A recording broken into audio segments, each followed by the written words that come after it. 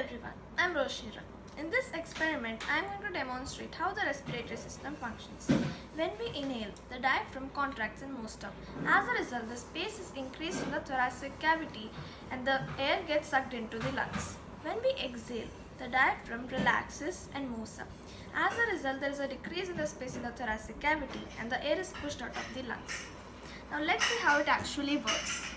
The bottle represents the thoracic cavity. The rubber sheet represents the diaphragm. The balloons are the lungs which is suspended in the bottle connected to the straw. The upper part of the straw represents the trachea. The bifurcated part represents the bronchi. Now when we pull the rubber sheet, the space in the bottle increases and the air is sucked into the balloons. As a result, they get inflated. Now let's see, they got inflated.